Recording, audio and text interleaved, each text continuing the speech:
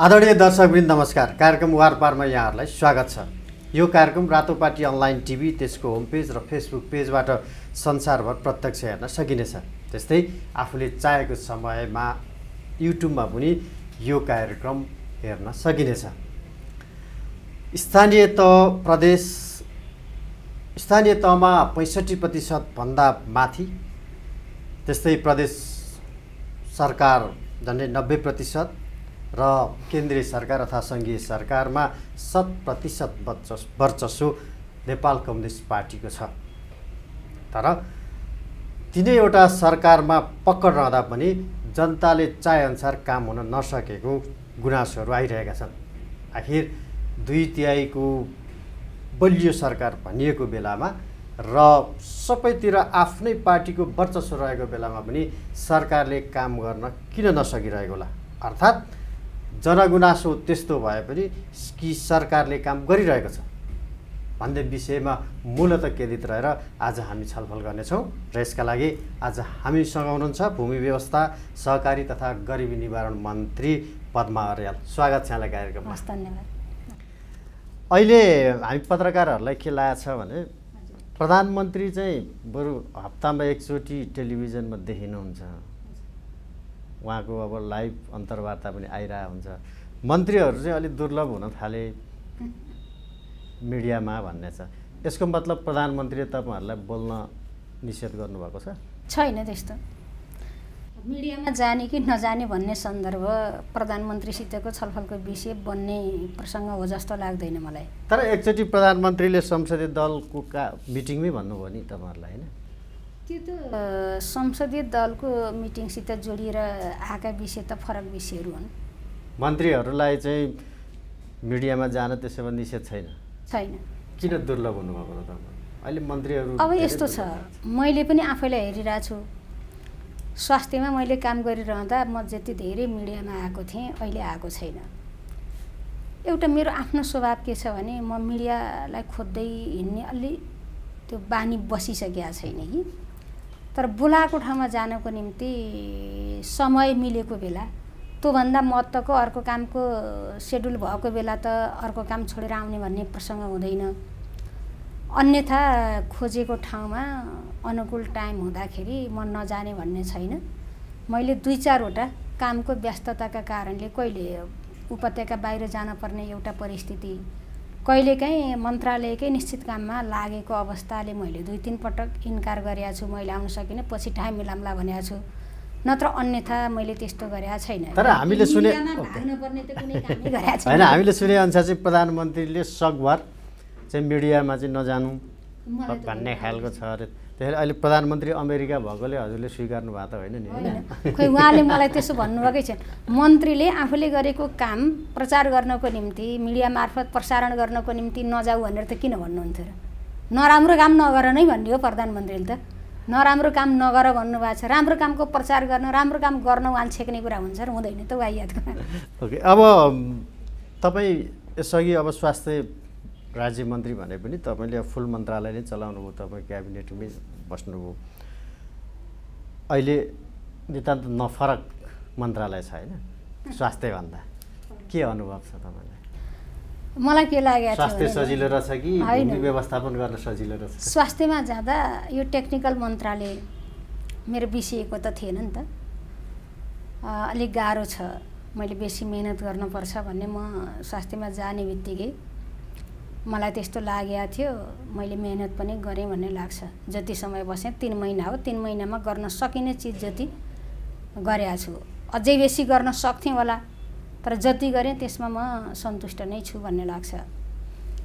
अब त्यहाँबाट यता आइसकेपछि त्यस्तै अनुभूति भएको छ। त्यहाँ आउँदा मैले त्यहीँ धेरै जटिलता देखेँ, अहिले यता आउँदा त्यहाँभन्दा बेसी जटिलता यता देखेको छु। त्यस्तो भइरहेछ। यो पनि टेक्निकल मन्त्रालय हो। जग्गा प्रशासन मेरो ज्ञानको विषय त होइन, जस्तै स्वास्थ्य मेरो ज्ञानको विषय थिएन भने जग्गा प्रशासन पनि मेरो विषय त होइन। अब मान्छेले चाहेपछि, जिम्मेवारी आएपछि त्यसको अध्ययन गर्दै मन्त्रालय सञ्चालन गर्ने सन्दर्भमा सोच्नुपर्छ, बेसी मेहनत गर्नुपर्छ भनेरै म लागिरहेको छु। अहिले तपाईँले म स्वास्थ्य मन्त्रालयको अलिकति कुरा गर्न चाहन्छु, तर अलिक पछि तपाईँलाई केही आरोपहरू छन् होइन? त्यसलाई तपाईँले क्लियर पारिदिनु पर्ने होला। तर अहिले चाहिँ तपाईँकोले के प्लान गर्नुभएको छ नयाँ? जस्तै अब मूलत अहिले भूमिको कुरा गर्ने हो भने प्लटिङको समस्या छ होइन। एउटा तपाईँको मन्त्रालयको सहसचिव स्तरीय समिति छ, त्यसले प्रतिवेदन पनि सायद दिइसकेको जस्तो लाग्छ मलाई होइन। प्लटिङमा चाहिँ तपाईँ अलि लचिलो हुँदै हुनुहुन्छ अरे भन्ने छ हो। भनौँ स्वार्थ केन्द्रहरू थुप्रो छन् नि त हाम्रो देशमा, त्यसको प्रेसर अलिक खप्न सकिँदैन कि के छ? यस्तो छ, म आजका दिनमा पनि के कुरामा एकदम स्पष्ट र अडिग छु भने खेतीयोग्य जमिनको संरक्षण गर्ने हाम्रो दायित्व हो। कुनै हालतमा पनि खेतीयोग्य जमिनलाई खण्डीकरण गर्न दिनुहुन्न भन्ने कुरामा आज पनि स्पष्ट छु। मेरै कुरा गर्नुहुन्थ्यो नि, म मन्त्री हुनुभन्दा पूर्व मैले धेरै ठाउँमा आफ्ना विचार राख्दा चुनावको बेला होइन, चुनाव अगाडि पार्टीको नेता कार्यकर्ताको हैसियतमा उभिँदा पनि धेरै ठाउँ भनेको छु मैले। वास्तवमा आज हामी बस्तीको निम्ति जे प्लान गरेर बस्ती बसाइरहेछौँ गल्ती गरिरहेछौँ। हामीले किनारहरूमा बस्ती बसाल्नुपर्छ, तलका खेतीयोग्य जमिनहरूमा हामीले हाउजिङ निर्माण गर्ने कुरा एकदम बिल्कुलै गलत गरिरहेछ। यसले हामीलाई भोलि खाडलमा लैजान्छ। त्यसैले हामीले गलत गरिरहेछौँ भन्ने कुरा म हिजोदेखि नै बोल्दै आएको मान्छे हो र आज पनि म त्यो नम्समा छु। त्यसको सपोर्ट चाहिँ तपाईँलाई अदालतले पनि गरिदिएको छ नि त? ठिक छ, त्यो छ। सर्वोच्चको पनि फैसला। र जहाँसम्म यो अलिकति लचिलो बन्दै हुनुहुन्छ भन्ने छ, त्यो मैले थाहा पाएको छैन। बरु मसँग धेरै मान्छेहरू कुरा गर्न आउन सकेका छैनन्। म अलि बेसी टाइट भएँ, तपाईँ यो विषयमा अलि बेसी रिजिट हुनुभयो भन्ने खालको बरु मलाई ब्लेम छ। तपाईँ लचिलो हुनुभयो भन्ने मैले थाहा पाएको छैन, तर यो एउटा समस्या हो। ठिक छ, अरू मन्त्रालयको समस्याको बारे 1, 2, 3 भनिदिनु त के छ अनि त्यसको समाधान? मन्त्रालयको समस्या त हाम्रो भूमि व्यवस्थापनको प्रमुख समस्या हो। अब वास्तवमा चाहे तपाईँ सार्वजनिक जग्गा भन्नुहोस्, चाहे गुठीको जग्गा भन्नुहोस्, चाहे रैकर भन्नुहोस्, चाहे मोहीको कुरा गर्नुहोस्, चाहे सुकुम्बासीको कुरा गर्नुहोस्, चाहे अव्यवस्थितको कुरा गर्नुहोस्, चाहे नदी उकासको कुरा गर्नुहोस्, जति पनि यावत कुराहरू छन् यी सबै के हो भन्दा भूमिको समस्या हो, भूमिसित जोडिएका समस्या हो। यति धेरै समस्याहरू समाधान गर्न पर्ने हाम्रो काँधमा दायित्व छ र हामीले समाधान पनि गर्नै पर्छ। लामोदेखि आवाज उठिरहेको छ तर जनताले चाहेअनुसार समाधान हुन सकेका छैन। र अब यसपटक यो 5 वर्षभित्रमा कम्तीमा पनि जे समस्या मैले व्यक्त गरिरहेको छु यी समस्या समाधान गर्ने गरी हामी अगाडि बढ्नुपर्छ भन्ने मलाई लागिरहेको छ। अब सुकुम्बासीको कुरा गर्दा अहिले साँच्चै नै सुकुम्बासी समस्याको समाधान हिजो एक चरणमा एक ढङ्गले गर्छौँ भनेर भन्यौँ। आजको परिस्थितिमा आउँदा जमिनको दायरा त बढ्दैन, जमिनको क्षेत्रफल त हिजो जति थियो आज पनि त्यति छ। हामीले चाहेर बढाउन त सक्दैनौँ, हाम्रो नेपालको सीमा जति हो त्यति हो। अब सुकुम्बासीको कुरा के छ, सुकुम्बासीको सङ्ख्या बढ्न सक्छ। एउटा परिवार थियो होइन, परिवारका सन्तानहरू बढ्दै जाने भयो अनि त्यसको सङ्ख्या बढ्दै जाने भयो। हिजो सामान्य त ठिकै भएका मान्छेहरू पनि आज फेरि सुकुम्बासी यहाँ झरे अवस्था पनि होला। हेर्दाखेरि सुकुम्बासीको सङ्ख्या वृद्धि हुँदै जाने, हाम्रो भूगोलको क्षेत्रफल नबढ्ने, भूगोलको सीमा जति हिजो थियो त्यति नै हुने क्षेत्रफल। यो अवस्थामा आजको परिस्थितिमा अनि विकास पनि धेरै भएको छ, हाम्रा चेतनाहरू हाम्रा मानसिकताहरू पनि धेरै परिवर्तन भएको छ। यसमा अर्को तर्क चाहिँ मैले बिचैमा काटेँ।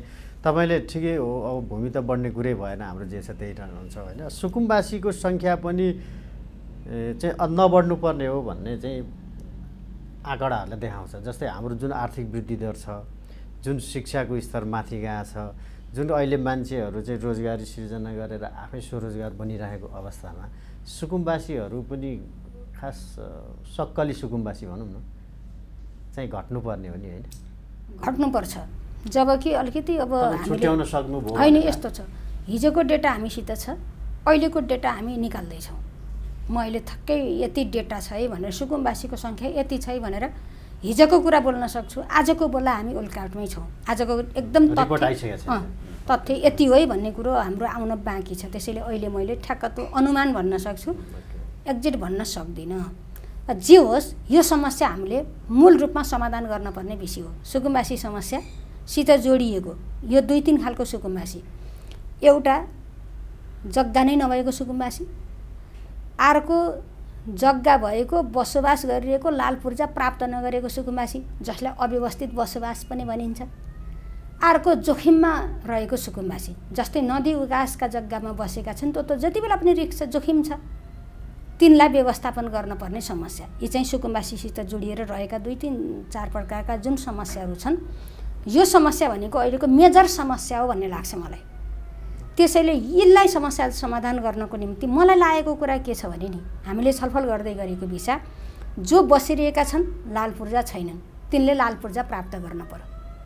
जग्गाको निम्नतम कति हो अधिकतम कति हो भन्ने कुरा हदबन्दी तोक्न पर्यो र जति राज्यले उपलब्ध गराउने हो हिमाल पहाड तराईको विशेषता अनुसार फरक हुन्छ हदबन्दी पनि त्यो अनुसार उहाँहरूलाई प्रमाणपत्र दिने जग्गा धनी पूर्जा दिने एउटा काम हो।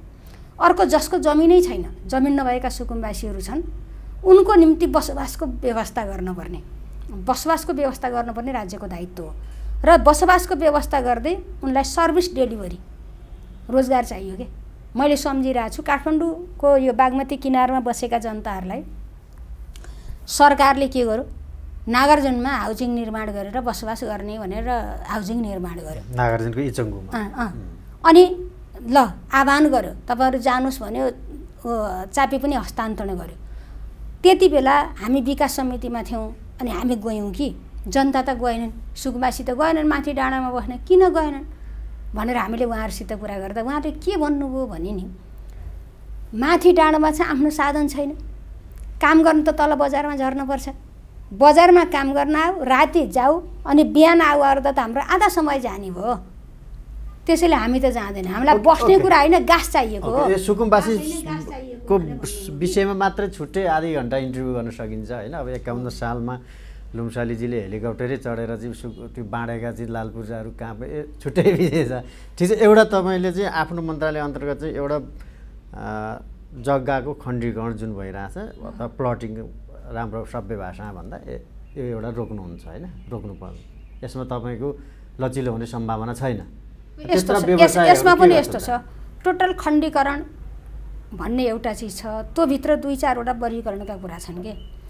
एउटा तत्कालीन खण्डीकरणले जे चिजहरूलाई रोक्यो त्यसले अहिले पनि तल निम्न स्तरका मान्छेहरूको दैनिक काम चलाउहरू रोकियो भन्ने प्रसङ्ग आछ।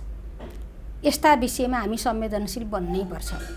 दोस्रो कुरा आज पनि मैले व्यथिति के देखिरहेको छु भने नि मान्छेले त्यो कारोबार फुकाउनको निम्ति गर्नै पर्ने छ नगरी भएको छैन। अब यतातिर आएर त्यो काम सरासर हुँदाखेरि सुको पैसा खर्च नगरे पनि हुन्थ्यो केही पैसै खर्च नगरिकन काम हुन्थ्यो भने आज त्यहाँ के भइरहेछ कित्ता काठमा आधा तँलाई आधा मलाई बार्गेनिङ भइरहेछ। धेरै ठाउँबाट यो गुनासो आइरहेछ। हामीले एउटा चिजलाई नियन्त्रण गर्न भन्यौँ अर्को चिज सुशासनका हामीले जे कुरा गरेका छौँ नि त्यो सुशासनलाई धज्जी उडाउने काम पनि त्यही भइरहेछ। त्यसैले यो समस्या समाधान गर्नको निम्ति मन्त्रालय केही बोल्नै पर्छ। के बोल्ने भन्ने कुरा हामी वर्कआउट गर्दैछौँ। एउटा मापदण्ड बनाएर खेतीयोग्य जमिनलाई जोगाउने जनताका दैनन्दिन खालका निम्न स्तरका जनता जुन हुन् नि ती दैनन्दिनका उनका समस्या समाधान गर्ने उनका कारोबारहरू बन्द हुन नदिने गरी हामीले एउटा मापदण्ड बनाएर अगाडि जानुपर्छ। यसमा संवेदनशील हामी बन्नुपर्छ। हिजो जुन अवस्थामा रोक्यो त्यही अवस्थामा जस्ता तस्तै खोल्ने भन्ने प्रसङ्ग होइन। एउटा निश्चित मापदण्ड बनाएर अगाडि बढ्न पर्ने मन्त्रालयको निम्ति एउटा बाध्यकारी अवस्था छ। किनभने हामीले जनगुनासो सुनेका छौँ कि व्यापारीका कुरा मात्रै होइन नि जनगुनासो के छ जनता के मर्कामा परेको छ भन्दा आम निम्न स्तरका मान्छेहरू मर्कामा पर्नु भएन मर्कामा परेका विषयहरू फुकाउनुपर्छ। तर अब हामीले सुन्ने अनुसार तपाईँ त अब भोग्नु पनि भयो होला मान्छे भेट्नै आइहाल्छन् तपाईँलाई होइन।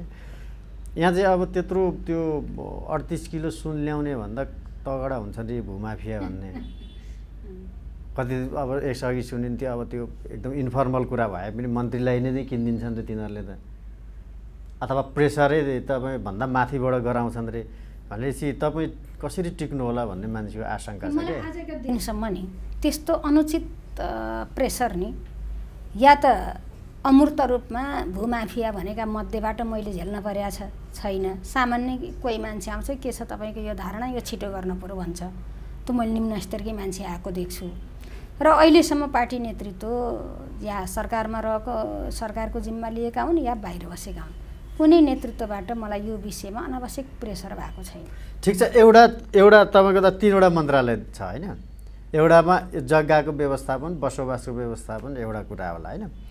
अर्को गरिबी मन्त्रालय भनेपछि सुकुम्बासी तपाईँले फोकस गर्नुभएको छ। अब अर्को मन्त्रालय छ फेरि यो सहकारी यसमा चाहिँ के गर्दै हुन्छ? सहकारीमा मैले के गर्दैछु भने नि जनता ठगिया छन् भन्ने जनता ठगिया छन्, जनता ठगिएकाहरूलाई उद्धार गर्ने भनेर समस्याग्रस्त सहकारी सङ्घ या संस्था हेर्ने एउटा युनिटै छ मन्त्रालयमा। त्यो युनिट मार्फत समस्यामा परेकाहरूलाई उद्धार गर्ने गरी हामी अगाडि बढाएका छौँ। नम्बर 1। नम्बर 2, देशभरि 34,000 सहकारी छ। ती 34,000 सहकारीको एउटै क्वालिटी त छैन, फरक फरक खालको क्वालिटीहरू छ। हामीले जुन समृद्धिमा सहकारीलाई जोड्ने भनेको छ, गरिबीमा सहकारीलाई जोड्ने भनेको छ, यसको लागि 3 खम्बे अर्थनीतिमा आइसकेछ। यसको निम्ति के गर्न पर्यो? हाम्रा सहकारीहरूको क्षमता अभिवृद्धि गर्न पर्यो। हाम्रा सहकारीहरू जसले राम्रै ढङ्गले काम गरेका छन्, मूल्याङ्कनमा राम्रै हिसाबले हामीले ठहराएका छौँ, उनको अझै क्षमता कसरी विकास गर्ने र यो अभियानमा कसरी सामेल बनाउने, उत्पादनमा सामेल बनाउँदै गरिबीलाई निवारण गर्ने, गरिबीको अन्त्य गराउने, अनि गरिब पहिचान भनेर पहिचान गरेका घर परिवारहरूलाई हामीले उत्पादनमा जोड्ने, रोजगारमा जोड्ने माध्यमको रूपमा सहकारीलाई लैजान पर्छ। यसमा तपाईँलाई अलिकति सजिलो पनि होला। अब सहकारी त अब झन्डै 70% चाहिँ तपाईँकै पार्टीका मान्छेहरूले सञ्चालन गरेका छन्। ती सङ्घ संस्था पनि तपाईँकै पार्टीका मान्छेले होल्ड गरेर तपाईँलाई त्यति गाह्रो नहोला होइन। अलि तिनीहरूले बदमासी गरेका छन् भने अलि उन्मुक्ति पाउला धेरै भयो होइन। त्यो त कानुनले उन्मुक्ति दिने भन्ने प्रसङ्गै हुँदैन। हामीले एउटा कानुन बनाइसकेका छ, बदमासी गर्नेलाई के गर्ने भन्ने एउटा सहकारी ऐन बोलेको छ, नियमावली बोल्दैछ, त्यसका निर्देशिका बन्दैछन् होइन। यसमा तपाईँले राष्ट्र बैङ्कको त सहयोग निश्चय नै लिनुपर्ने हुन्छ होइन सहकारीमा चाहिँ। अब तपाईँले एकदमै गर्न लागेको नयाँ काम चाहिँ के छ त यो मन्त्रालयमा? अहिले मैले भन्नाले सुधारको कुराहरूमा चाहिँ सुधारको निम्ति मैले गर्न के खोजेँ भने नि, म आएको 15-20 दिनपछि नै होला भन्ने लाग्छ। मैले मुख्य गरेर जनताको सर्भिस डेलिभरीको पाटो मेरो मन्त्रालयसित जोडिएर कहाँ छ भन्दा मालपत्र नापीमै छ। देशभरका मालपोत नापी कार्यालयहरूमा आज पनि केही न केही बदनामित कुराहरू सुनिरहेका छ। सबभन्दा चुनौतीको विषय यही हो। मालपोत र नापीप्रतिको जनताको जे गुनासो छ, घुस बेगर काम हुँदैन, कमिसन बेगर काम हुँदैन भन्ने खालको जुन छवि छ, यो छविलाई सिस्टमबाट सुधार दिउँ। मान्छे कतिजनालाई कराएर सक्नुहुन्छ, कसलाई समाउन सक्नुहुन्छ। त्यसैले यो व्यथिति नियन्त्रण गर्ने भनेको, सुशासन कायम गर्ने भनेको सिस्टमबाट हो। त्यो सिस्टमको निम्ति हामीले के गर्दैछौँ भन्दा, अब जहाँ भिडभाड हुन्छ ती भिडभाड हुने ठाउँमा जनतालाई अलि सहज सरल ढङ्गले सुविधा कसरी प्रदान गर्न सकिन्छ एउटा पाटोमा कुरा गरेका छौँ। अर्को पाटो हामी सङ्घीयतामा गइरहेछौँ। सङ्घीयतामा जाँदा अरू सबै मन्त्रालयका धेरै चिजहरू स्थानीय तहमा हस्तान्तरण भए, हाम्रो सहकारी हस्तान्तरण भए, मालपत्र नापी हस्तान्तरण भएको छैन। त्यसको पछाडि मालपत्र नापी हस्तान्तरण भइरहँदा अनलाइन सहित हस्तान्तरण हुनु पऱ्यो कि ती कागजका पोका बोकेर कहाँ हिँड्नुहुन्छ। धुले लागेका 100 वर्ष अगाडिका कागजहरू 100 वर्षसम्म राख्न पर्ने छ कि नापी मालपतका कागजहरू, ती बोकेर कहाँ जानुहुन्छ। अहिले पनि तपाईँ हरेक नापी कार्यालयहरूमा जानुहोस्, मालपोत कार्यालयमा जानुहोस्, त्यो कागज ढुसी लागेका कागजहरू, धमिराले खाएका कागजहरू, मुसाले खाएका कागजहरू विचित्र अवस्थामा भेट्न पाइन्छ। मैले पनि त अनुगमन गरेको छु नि। त्यसलाई स्क्यानिङ गर्न पर्यो। ती पुराना डकुमेन्टहरू सबैलाई स्क्यानिङ गर्न पर्यो। स्क्यानिङ सिस्टममा लगेर सबै स्क्यानिङ गर्ने नम्बर 1। नम्बर 2 हामी सुरु गरिसक्यौँ। सुरु के गरिसक्यौँ भने हरेक मालपोत कार्यालयहरूमा अब अनलाइन सिस्टम त्यसलाई आइटी बेसमै लैजानुपर्छ भनेर हामी सुरु गरेका छौँ। त्यसो नगरिकन जनताले एक ठाउँबाट हालिदिएपछि आइटी बेसमा गएर पो अर्को ठाउँबाट स्याट्ट पुर्जा झिक्न सक्छ एकछिनमा। नत्र अनलाइन भने ट्याक एउटा फारम भरेर अनलाइन त हुँदैन नि त। त्यसैले जे हो त्यसलाई जनताले साँच्चै सुविधा प्राप्त गर्ने, त्यहाँ भएका अनियमिततालाई फेर्ने, सुशासन कायम गर्ने र जनतालाई सजिलो र सहज बनाउने भने हामी आइटी बेसमै जानुपर्छ भनेर हामीले यो प्र्याक्टिस गर्दैछौँ। र यो सालभित्र देशभरमा 131वटा नापी र मालपोत कार्यालय छन्। दुइटै गरेर 131वटा छन्, अलग अलग है। यो 131 मालपोत 131 नापी छन्। यिनलाई हामी मर्ज गर्ने अभियानमा पनि छौँ। अहिले सँगै राख्ने भनेर लागेका छौँ। 5-6 ठाउँमा अलग छ, नत्र सँगै नै गइसकेका छ सबै ठाउँमा। यिनलाई सँगै राख्ने र बिस्तारै हाम्रो के हो एकै ठाउँबाट दिनको निम्ति मर्ज गरिदिने हो।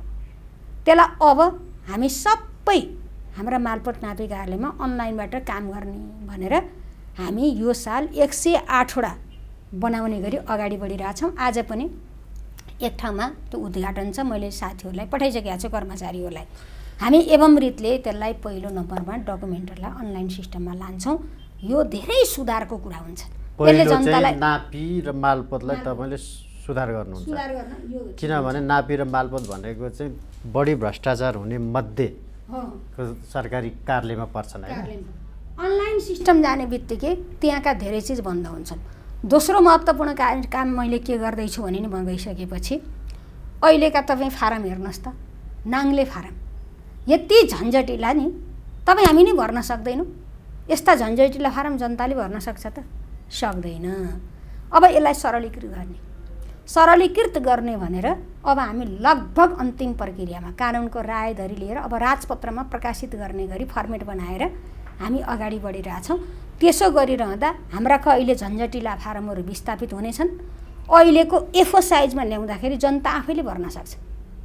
सेवाग्राही आफैले नै ट्याक बुँदामा अरू नचाहिने अनावश्यक चिज जति फाल्दिउँ, हामीले नचाहिने चिजहरू झन्झटिला सब नचाहिने चिजहरू फाल्दिउँ। साइज घटाएर A1 A4 साइजमा ल्याउने, A4 साइजमा ल्याउने। कुरा पनि अत्यावश्यक नहुने डकुमेन्टमा चाहिने चिज के हो ती राख्ने, अरू नभएका ती सबै लिखितम र तफसिल के ती चिजहरू हटाइदिने। टक जे चाहिने हो त्यो मात्रै गर्ने भनेर हामी यो फाइनल गर्दैछौँ। यो फारमको सरलीकृत लागू हुँदाखेरि जनतालाई ठुलो राहत यसले दिन्छ। मोबाइल एप्सहरू हुन्छन्, हामी मोबाइल एप्समै त्यो राखिदिन्छौँ। आफैले जनताले घरैबाट भरेर लिएर आएर सिधै कर्मचारीसँग जान्छ। यो सेवाग्राही र कर्मचारीको सिधै भेट हुने कुरा पनि हो। ओके, तपाईँ 4 वर्ष अब भनौँ न 7 महिना भयो, अब 4 वर्ष अलि बढी मन्त्री रहनु नै हुन्छ होला हैन। मन्त्री जति रहिला रहँदा राम्रो गर्ने नि हो। प्रधानमन्त्रीको आँखा नलाग्दासम्म त रहिहाल्यो नि हैन। नभएका चाहिँ अब पद्मा अर्यालले यो मन्त्रालय छोडेर जाँदा मालपोत र नापी नेपालका मालपोत घुसरहित हुन्छ भनेर मैले भने सम्भव नहोला हैन। त्यो चाहिँ घुसरहित गराउने अभियानमा छु। कम गराउनुहुन्छ? जनताले अनुभूत गर्ने परिवर्तन देखाउँछु। ओके, तपाईँले अब यसमा त्यो त ठुलो राहत हुन्छ, शुभकामना पनि जे मालपोत र चाहिँ तपाईँले घुस मात्रैको कुरा हैन, कामको त्यो झन्झटिलो जुन प्रक्रिया छ त्यो नै चाहिँ मान्छेहरूलाई हैन। त्यही सिस्टमले घुस पनि अन्त्य गरिदिन्छ।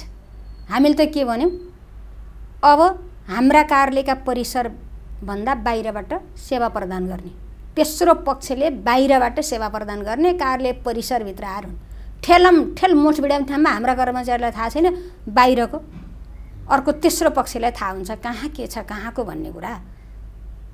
यसले हाम्रा डकुमेन्टहरू पनि त असुरक्षित हुन्छ। भनेको मतलब अहिले तपाईँले मन्त्रालयमा चाहिँ सुधार, विभिन्न सेक्टरमा सुधारको अभियान सुरु गर्नुभएको छ, त्यसको कङ्क्रिट रूप बाहिर आइसकेको छैन, तपाईँले क्रममा छ। अब तपाईँले कम्तीमा हामीलाई चाहिँ 1 महिनाभित्र चाहिँ प्रेस कन्फरेन्सै गरेर भन्न सक्नुहुने अवस्थामा रहेछ हैन। अहिले चाहिँ अब सबै कुरा फाइनल नभइसकेकोले 2 महिनापछि मैले 50% हाम्रो 50% मालपत्र नापीमा अनलाइन स्टार्ट भएको एउटा मेसेज दिन्छु। नम्बर 1। नम्बर 2, दशैंभित्र नै म त कोसिसमा छु, दशैंभित्र नै देशभरका नापी र नापीमा त परेन मालपोत कार्यालयहरूमा फारमको सरलीकृत फारम निर्माण गरेर त्यसलाई लागू गराएको म तपाईँहरूलाई मेसेज दिन्छु। ओके, अब ठिक छ। अब तपाईँ क्याबिनेट स्तरीय मन्त्री, अब आफ्नो मन्त्रालयको मात्रै कुरा भएन, होल सरकारको पर्फर्मेन्सको कुरा पनि उठिरहेछ।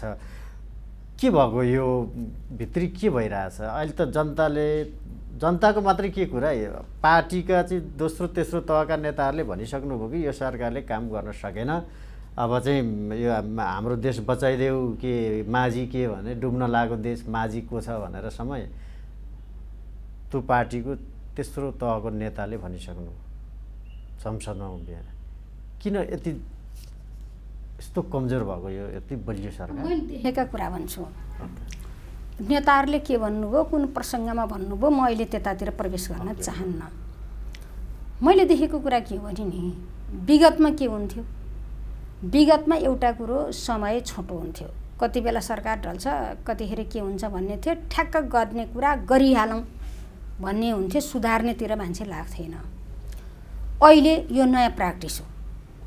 हामीले सङ्घीयतामा जाने सङ्कल्प गऱ्यौँ, संविधान त्यही खालको निर्माण गऱ्यौँ, अहिले यो सरकार त्यसलाई कार्यान्वयन गर्ने चरणमा आयो। संविधानलाई कार्यान्वयन गर्दै हामीले 3 चरणको निर्वाचन सम्पन्न गरेका छ। निर्वाचन सम्पन्न गरेर तल दायित्व पुरा भयो त भएको छैन नि। आज पनि स्थानीय तह हिजो कति थिए ती त कार्यालय थिए, त्यो सिस्टममा चलिरहेको थियो, समस्या छैन। हिजोदेखि भएका नयाँ निर्माण भएकाको हालत के छ? नयाँ निर्माण भएकाको हालत बस्ने ठाउँ छैन, कार्यालयहरू सञ्चालन गर्ने ठाउँ छैन। अनि हामी तल तल सबै अहिले त सबै विभागहरू सबै मन्त्रालयका तल तल स्थानीय तहमा कार्यालयहरू पठाउँदैछौँ। त्यसको व्यवस्थापन गर्ने कुरा छ। त्यो कुरा त ठिक छ, त्यो व्यवस्थापकीय कुरा महत्त्वको होइन भन्ने हुँदैन। त्यसमा त्यति धेरै विरोध होइन कि मैले भनेको होइन, केले अल्झायो भन्ने कुरा त बुझ्नु पर्यो नि।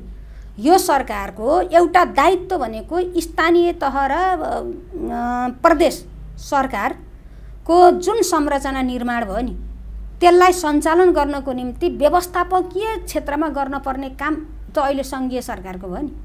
सङ्घीय सरकारले जब तल तल अधिकारहरू विन्यास गर्दैछ अनि त्यसलाई सञ्चालन गर्ने कार्यविधि बनाउनेदेखि लिएर कानुन निर्माणदेखि लिएर संरचना निर्माणदेखि लिएर सारा चिजको बन्दोबस्त गर्ने कुरामा कर्मचारी खटनपटनमा सङ्घीय सरकारको हात छैन र? सबैमा सङ्घीय सरकारको ध्यान छ। सङ्घीय सरकारले अझै बेसी दिएन भन्ने तल त्यत्रो गुनासो छ। प्रदेशहरूको त चरम गुनासो छ होइन। अब यत्रो भयो, जनताको एउटा अपेक्षा छ। उहाँहरूको नि गुनासो भनेको निर्वाचित भएर आइयो, प्रदेश सरकारसित जनताको एउटा अपेक्षा छ, एउटा गुनासो छ। हामीलाई काम गर्ने खालको अलि सहज हात फुकाउने एउटा प्र्याक्टिकल कुरा गर्छु म। प्र्याक्टिकल जस्तै यो कुरा छ, तर अहिले मानिस प्रदेशका मुख्यमन्त्रीहरू तपाईँको पार्टीभित्रका पनि एउटा समूहका मात्रै छन् होइन, हामीले बाहिरबाट हेर्दाखेरि। अनि त्यही समूहको नेता चाहिँ प्रधानमन्त्री हुनुहुन्छ। अनि उनीहरूको गुनासो अब सार्वजनिक रूपमै, त्यो अनौपचारिकमा भनेको कुरो त कुरै नगरौँ, सार्वजनिक रूपमा मुख्यमन्त्रीहरूले चाहिँ सिधै प्रधानमन्त्रीसँग औलो ठडाएर कुरा गरेका छन् कि हामीलाई अधिकार भएन। उनीहरूले चाहिँ मिटिङै गरे, हामीले चाहिँ सङ्घीय सरकारले चाहिँ अब अब यस विरुद्ध लड्नुपर्छ भनेर। भले प्रधानमन्त्रीको आदेशले त्यहाँ के शब्द हाल्ने भन्ने कुरा उहाँहरूले चेन्ज गर्नुभयो पछि होइन विज्ञप्तिमा, तर उहाँहरूले भित्र बोलेका कुराहरू। अनि त्यो कुरामा चाहिँ प्रधानमन्त्रीले चाहिँ उहाँहरूलाई भेटाइदिनु भएन। एउटा प्र्याक्टिकल कुरो, पार्टीभित्र पनि एउटा समूहको वर्चस्व भएको बेलामा पनि यस्तो आश्चर्य लाग्ने कुरो छ क्या। प्रधानमन्त्री एउटा समूहको एउटा टिमको भन्ने कुरा हुँदैन, समग्र राष्ट्रको हो। अब एउटा पार्टीको पनि होइन, एउटा पार्टीको मात्रै पनि होइन। ठिक हो, होइन, व्यवहारमा पनि त्यही हुनुपर्छ, व्यवहारमा पनि त्यही हुनुपर्छ। किनभने समग्र मुलुकको गार्जियन हुनुपर्ने चाहिँ त्यो हो। समग्र मुलुकको अब लिडरसिप, राज्य हाँक्ने व्यक्ति, त्यसैले कुनै एउटा समूह विशेषको भनेर उहाँलाई इङ्कित गर्न उपयुक्त हुन्छ भन्ने मलाई लाग्दैन। हिजो कहाँ थियो, के थियो त फरक कुरा हो। आज के छ भन्दा आज उहाँको भूमिका भनेको समग्र राष्ट्र, त आफ्नो पार्टी मात्रै होइन, यो सबै जात जाति भाषा भाषी पार्टी सबैको उहाँ साझा मान्छे हो, मान्छे हुनुपर्ने हो भन्नु न। हुनुपर्ने हो नै। तपाईँले संसदीय समितिका सभापति बनाउँदा देख्नु भएकै छ, अहिले प्रदेश इन्चार्जहरू बनाउँदा हुनुपर्ने चाहिँ हो। प्रदेशका मुख्यमन्त्री हो, प्रदेशका मुख्यमन्त्री पनि एउटा पार्टीका गुटी विशेषका हुँदै होइन, प्रदेशभित्रका सबैको हो। त्यसैले उहाँहरूको चाहना के हो? आफू त्यहाँ गइसकेपछि केही गरौँ लाग्दैन? लाग्छ। प्रदेशका मुख्यमन्त्री, प्रदेशका मन्त्री, प्रदेशका सांसदहरू सबैले जे चिन्ता गर्नुभएको छ नि त्यो स्वाभाविक हो भन्ने लाग्छ क्या। आफूले जिम्मा लिएर गएको छ, इतिहासले एउटा जिम्मेवारी सुम्पिया छ, त्यो जिम्मेवारीलाई कुशलतापूर्वक पुरा गर्नको निम्ति अहिले हामीले संविधानमा जे व्यवस्था गरेर पठायौँ नि, अझै पनि त्यसलाई व्यवहारमा कार्यान्वयन गर्न त गाह्रो भइरहेको छ। त्यही मैले तपाईँलाई सजिलो होस् भनेर अघि जोडेको के, पार्टी पनि एउटै, पार्टीभित्रको गुटको पनि एउटै, गुट पनि एउटै भएका मुख्यमन्त्रीलाई त राम्ररी काम गर भनेर दिए हुन्छ नि त प्रधानमन्त्रीले भनेको के मैले। गुट पनि अर्को होइन, फेरि अर्को नेता आइहाल्छ कि भन्ने पनि छैन, भन्नुभएको छैन होइन, काम नगर भन्नुभएको छैन। उहाँहरूको यसो हो क्या, स्रोत हाम्रो एउटै हो।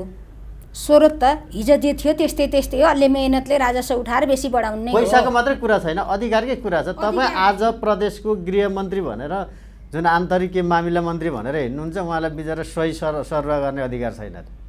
मैसँग यहाँ कुर्सीमा गुनासो गर्नुभएको मिलाउँदै जाने हो। संविधानमा हुन्छ नि त, अर्कालाई दिनुपर्ने। संविधानमा जे लेखिया छ त्यो दिनुपर्छ, हामीले लेख्या हो नि। दिने भनेर स्थानीयलाई के प्रदेशलाई के सङ्घलाई के भनेर दिनुपर्छ। होइन, म अलिकति छ अधिकार दिने कुरामा प्रश्नै छैन। जे हामी संविधानमा बोलेको छ त्यो दिनुपर्छ। तलका अधिकार तल नै, माथिका माथि नै रहन्छ। त्यसका अलावा त्यतिले त पुग्दैन नि। अपेक्षा त जनताको बेसी छ नि। बेसी चिजको उहाँहरूले अपेक्षा गर्दाखेरि के हुन्छ, स्रोत परिचालनमा प्रदेश पनि लाग्छ, सङ्घ पनि लाग्छ। त्यो गरेर त्यो प्रदेशलाई पनि समृद्ध बनाउने, सिङ्गो मुलुकलाई नि समृद्ध बनाउने हो नि त हाम्रो कुरा। स्थानीयलाई पनि समृद्ध बनाउने हो। तीनवटै तहको जवाफदेहिता त हामीसँग छ। हाम्रो कुरा चाहिँ पब्लिकली हामी भन्न चाहँदैनौँ प्रधानमन्त्रीज्यू तपाईँलाई बालबाटारमै अथवा सिंहदरबारमै बोलाउनुहोस् भेटेर भन्छु भन्दा किन भेट्न दिएको? होइन, बैठकै राख्ने कुरा थियो। उहाँको स्वास्थ्य अलिकति प्रतिकूल भयो। त्यो त भइहाल्छ, केही समस्या छैन। अलि अप्ठ्यारो पऱ्यो कि स्वास्थ्य प्रतिकूल भइहाल्छ फेरि उहाँको? होइन, त्यस्तो होइन। स्वास्थ्य समस्या छ भन्ने दुनियाँलाई थाहा छ होइन, त्यसैले त्यो टिप्पणी गर्न पर्ने नै छैन। उहाँहरूलाई नभेट्ने भन्ने प्रसङ्गै हुँदैन। आफ्नो प्रदेशका सरकारलाई नभेटेर हुन्छ, आफ्नो कार्यकर्तालाई नभेटेर हुन्छ। त्यो बेला मिलेन, भेटिहाल्नुहुन्छ नि। भेट्नु भएकै छ, हामीले थाहा पाएकै छौँ। उहाँहरूले कुरा पनि राख्नुहुन्छ। तर एउटा कुरा के हो भने नि, हिजो कोठाभित्र कुरा हुन्थे, आज मना लागेका कुरा कोठाभित्र मात्रै हुँदैन क्या। यत्रो सञ्चारको जमाना छ, बोलेका कुरा बाहिर त आइहाल्छ। कतिपय अनुमानमा पनि आउँछन्, कतिपय बोलेका कुरा आउँछन्, मिडियाले सोध्छ एउटा केही भन्यो अनि उसको आशय के थियो होला, कतिपय आशय बङ्गिएर पनि आउँछन्। यस्तो चिज हुन्छ। ठिक छ। अब तपाईँले तपाईँले अघि भन्ने जस्तै परिणाम आउन बाँकी छ, सरकार काम गरिरहेछ भन्ने आशयको तपाईँको कुरा होला भने अब कानुनहरू धेरै बनाउन बाँकी छ, व्यवस्थापनकै पाटो छ। तर ठिक छ, ठिक छ, सबै कानुन त अहिले यही सरकारले बनाएको छैन। ओके, अब त्यसो भए अब दिगम्बर झालाई पुनर्नियुक्ति किन गर्नु पर्यो त? त्यो त के बाध्यता अहिले? आज निर्मला पन्तकालाई जसले बलात्कार गरेर हत्या गर्यो त्यो नसमात्नु पर्ने कारण के छ? नसमात्ने भनेर नसमात्ने। आज तपाईँले चाहिँ विघटन गरेको यातायात व्यवसायिकी महासङ्घ भन्ने जो छँदै थिएन, हामीले चाहिँ विघटन गऱ्यौँ भनेर सरकारले भनेकोसँग त्यो हुँदै नभएको संस्थासँग 10% भाडा बढाएर यो चाडबाडको मुखमा किन गर्नु पर्यो? ल यो चाहिँ केले रोक्यो त सरकारको पर्फर्मेन्स देखिने कुरा? यो काठमाडौँका खाल्डा पुर्नलाई चाहिँ कहाँ अब केले रोक्यो सरकारले? ठिक छ, तपाईँले भने चाहिँ परिणाम आउला, तर मान्छे अहिले त बाँच्नु पऱ्यो नि। मान्छे आइसियुमा छ, हस्पिटल बन्दैछ भनेर हुन्छ त जनतालाई? मैले के भन्छु भने व्यथिति हिजो पनि थियो, आज पनि हुन्छ म भन्दिनँ, भन्न हुँदैन। तर एउटा साँचो कुरा होइन, एउटा साँचो कुरा के हो भने नि, अहिले जति पनि व्यथिति हामी कहाँ छ नि, त्यो यो सरकारले उब्जाएको व्यथिति होइन, त्यो हिजोदेखिको व्यथिति हो। यो सरकार त्यो व्यथितिलाई नियन्त्रण गर्ने, निस्तेज गर्ने, निर्मूल गर्ने अभियानमा छ। निर्मला पन्तलाई बलात्कार गरेर हत्या गरेर हिजो देउबाको पालामा हो र? होइन, केपी ओली आएपछि हो। निर्मला पन्तको प्रसङ्ग उठाइरहँदा हामी पनि धेरै भावुक। आज सम्झना के भन्दै रौतहटमा यसरी मारिएको कुरा हिजोको सरकारको के सरकार छ? हिजोको सरकारलाई त छोकै छैन। मैले पन्छिन खोजेकै छैन। हिजोदेखिको हो भनेर हामी पन्छिनु हुन्न, त्यो नियन्त्रण हामीले गर्नुपर्छ भनेको छु कि मैले। त्यही भएर हामी अभियानमा छौँ। जहाँसम्म धुलो धुली हो, हामी त देश हेरेर आछौँ नि। बाहिर हामीसित सँगै मुक्त भएका मुलुकहरू के हो हामीले हेरेर आछौँ नि। मैले त देखेँ, हामीले मात्रै होइन धेरैले देखेका छन्। अब यहाँ एकैचोटि हिजोदेखि जम्मै बिग्रिया छ, सबै ध्वस्त छ, जताततै अब धुलै धुलो छ, जताततैका बाटाहरू कच्ची छन्। अहिले यो सरकार आयो, कम्युनिस्टको सरकार आयो, 6 महिना भएको छ। 6 महिनामा जताततै टललल्ल सललल्ल अपेक्षा हो कि हाम्रो? त्यस्तो भनेको छ मैले भनेको छैन त्यो। तर साँचो कुरा के हो भने जनताको सर्भिस डेलिभरीको बाटो महत्त्वपूर्ण बाटो हो। त्यसमा त सरकार इन्ट्री नै गरेको छ। त्यसैले अब यसमा ध्यान दिनैपर्छ। हामीले सानोदेखि ठुलो काम सुरु गर्नुपर्छ। ठुल्ठुला प्रोजेक्टहरू मात्रै खोजेर सम्झौता गरेर बसेर हामीले सुख पाउँदैन। जनताले अनुभूति गर्ने कुरा के हो? मेलम्ची सुरु भएको कति भयो ल भन्नुहोस् त? मेलम्ची सुरु भएको कति भयो? मेलम्चीको भाषण गरेको हामीले कति भयो काठमाडौँ उपत्यकालाई केन्द्रित गरेर? तर जनताले थाहा पाउने कहिले हो? काम त भइरहेछ नि। जमानादेखि यत्रो धेरै वर्षदेखि काम त भइरहेछ। जनताले थाहा पाउने चिज, जनताले अनुभूत गर्ने चिज जहिले हो मेलम्चीको पानी आफ्नो घरको अगाडिको धारामा खसेर गाग्रीमा थाप्न पाउँदा बल्ल पाइयो भनेर अनुभूति हिजो 46 सालको आज 30 वर्षपछि त मान्छेले त्यति वास्ता पनि गर्न छोडिसके भने बाटाहरू पनि हाम्रो स्रोत जे छ चाहनाले मात्रै हुन्न हामीसँग पुँजी नै छैन सम्पत्ति स्रोतै छैन जम्मै बाटा बनाउँछ सक्ने जति हाम्रो स्रोत जे छ स्रोतको वृद्धि गर्ने गरी पनि लाग्ने काठमाडौँको धुलो तपाईँको चाहिँ 4वटा मोटर ब्रुमर राखिदिनु भयो भने जान्छ खाल्डा खुल्ली जान्छ तपाईँकै महानगरपालिका आफ्नै छ स्रोतै छैन त पर्छ हैन तपाईँले भने जस्तै यो महानगरपालिकाले पनि गर्न सक्ने चिज हो सङ्घीय सरकारी लाग्न पर्ने कुरा हो तपाईँकै पार्टीको छ तै पनि अब यो अभियानमा सरकार लाग्ने कुरा भएको छ सरकारको ध्यान गएको छ मैले तपाईँ मार्फत जनतालाई पनि के भन्छन् तपाईँहरू धैर्यता गर्नुहोस् यी खाल्टाखुल्टीका समस्या धेरै समय रहँदैन जहाँसम्म शान्ति सुरक्षासित जोडिएको यो गम्भीर कुरा छ निर्मला पन्तको कुराले साँच्चै भन्ने धेरै भावुक बनाउँछ अब किन यति धेरै हाम्रो समाज विकृत भन्दैछ चिन्तित पनि छु म हामी यति धेरै के मान्छे किन यति धेरै निर्मम बन्दैछ किन यति धेरै हाम्रो समाज विकृत बन्दैछ हामी कता जाँदैछौँ यो एकदम डरलाग्दो कुरा र आजसम्म हत्यारा पत्ता नलाग्ने कुरा त झनै गम्भीरै चिज हो अब यसको निम्ति अब 2-3 पटकसम्म फरक फरक टिम भएर खटिरहेछ यद्यपि अब भएन भन्ने निष्कर्ष निक्लिसकेको अवस्था छैन हामीले भनेका छौँ मुलुकको जुनसुकै कुना त छोडिदिनुहोस् विश्वको जुनसुकै कुनामा भए पनि हत्यारा पत्ता लाग्छ लगाउनु पर्छ भनेर सरकार यो स्पिडका साथ लागेको छ हामीले हत्यारा पत्ता लगाएर त्यसलाई उचित खालको कारबाही गरेनौँ भने यो प्रवृत्तिलाई निरुत्साहित गर्नै सक्दैन तपाईँहरू एउटा हामी कार्यक्रमको अलि उत्तरार्धमा छौँ त्यहाँ बस्दाखेरि अब तपाईँ हिजो एकदमै ग्रासरुटबाट उठेर जानुभएको र मन्त्री हुनुभएको मान्छे 75 जिल्लामा त्यतिखेर एमालेको एकमात्र महिला जिल्ला कमिटी अध्यक्ष हुनुहुन्थ्यो मेरो सूचना अनुसार होइन स्याङ्जा जिल्लाको त्यति ग्रासरुटबाट फेरि प्रत्यक्ष निर्वाचित एकदम घगडान भनिएका नेतालाई पनि पछारेर आउनुभएको तपाईँलाई सबै थाहा छ त्यो तपाईँहरूलाई पोल्दैन यो जनताहरूको यो दुःख पीडा त्यहाँ पुगेपछि कस्तो मान्छेले फिल हुँदैन तपाईँले भन्नुहुन्न त्यहाँ क्याबिनेटमा म प्रधानमन्त्रीलाई कम्ती यति त गरौँ जनता कम्तीमा अहिले चिनीको भाउ 15 रुपियाँ बढो उसको के अरे चाडबाडको मुखमा 10% भाडा नबढाउँ यस्ता कुरा आउँदैन त्यहाँ गएपछि कि ठुल्ठुला चाहिँ कुरा मात्रै हुन्छ नि मैले बिचमा वाइफाईको हो वाइफाईको बढाएको थियो शुल्क के रहेछ भनेर हामीले हेऱ्यौँ कि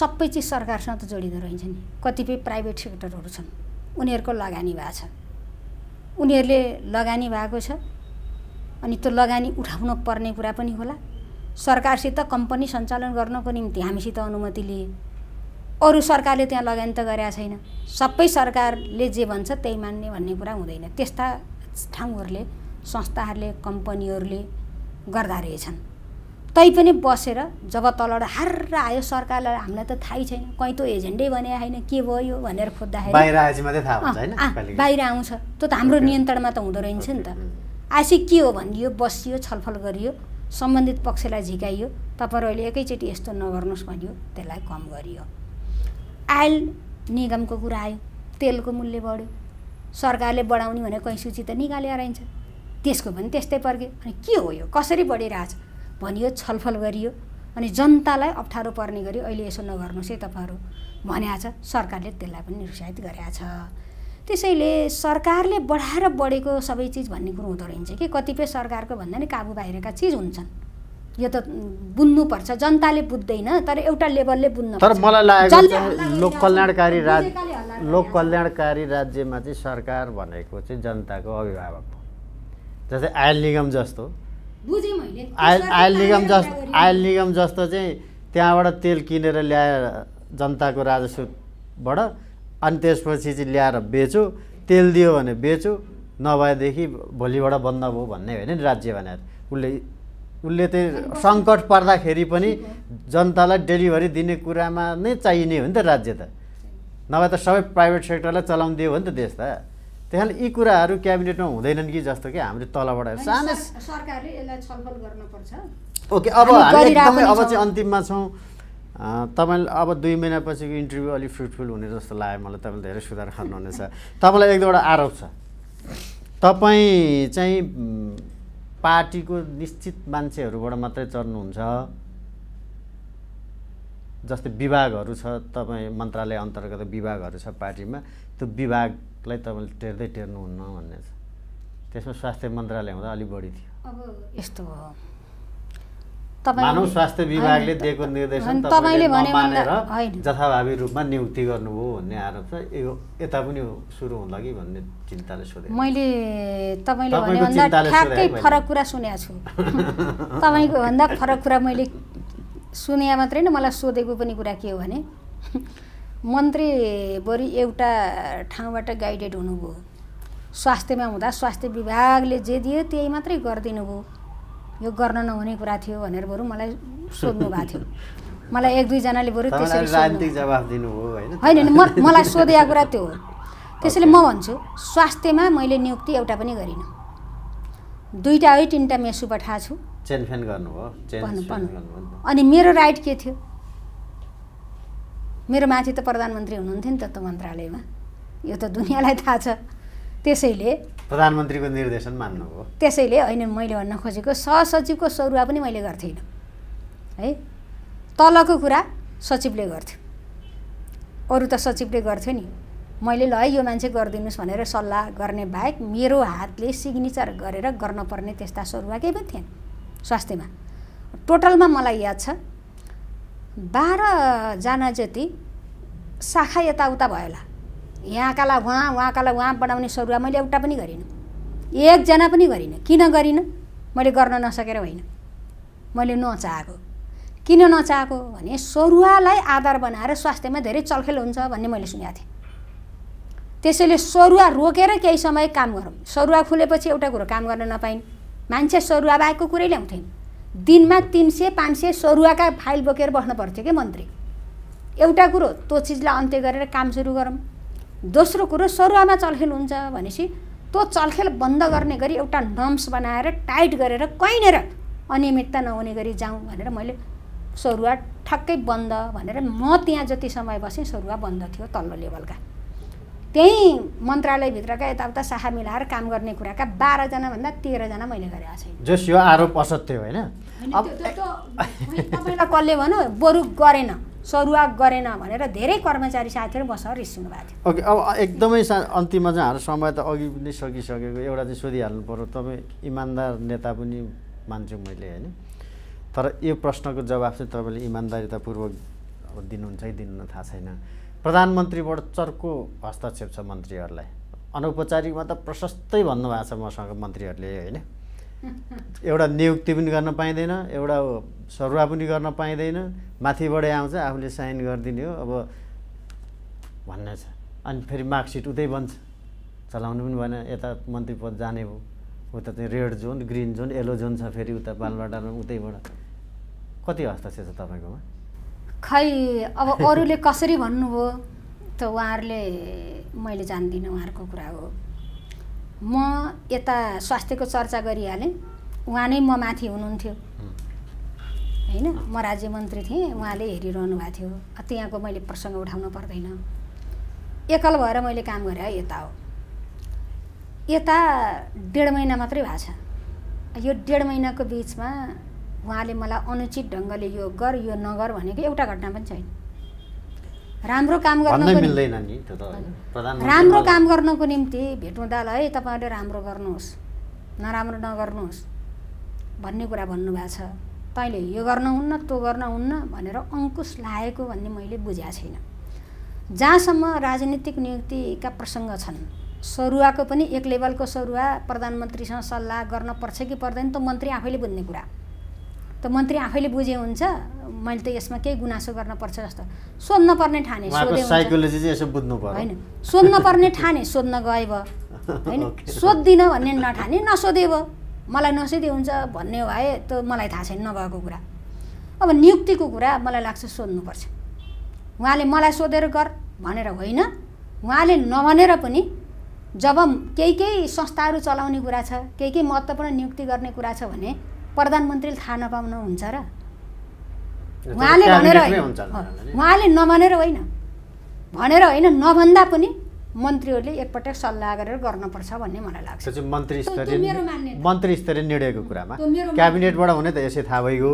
मन्त्री स्तरीय मन्त्रालयका पनि केही महत्त्वपूर्ण चिजहरू सोध्न मन लाए सोद्धा हुन्छ, मन नलाए आफैले सही गर्न पाइन्छ। त्यसैले यो मान्छेका मन्त्रीका आफ्ना धारणा हुन्छन् भन्ने लाग्छ। हुन्छ, कार्यक्रममा आइदिनु भयो। तपाईँ आफ्नो जुन उद्देश्य साथ अथवा एउटा सङ्लो जुन तपाईँको ऊ छ मोरल, त्यस्तै भएर अब मन्त्रीमा सफलता भनेको चाहिँ उसलाई दाग नलागिकन मन्त्रीबाट बाहिरियो भन्ने छ हाम्रो देशमा होइन। त्यो मात्रै नभइकन काम पनि अरू जुन थाल्नु भएको छ सफल हुनुहोस्। यहाँलाई धेरै धेरै शुभकामना छ। हस्, धन्यवाद। आज हामीले छलफल गऱ्यौँ समग्र सरकारको काम कारबाहीको विषयमा र यसका लागि आज हामीसँग हुनुहुन्थ्यो भूमि व्यवस्था, सहकारी तथा गरिबी निवारण मन्त्री पद्मा आर्याल। कार्यक्रमको निर्धारित समय सकिएको छ। बिदा दिनुहोस्। नमस्ते।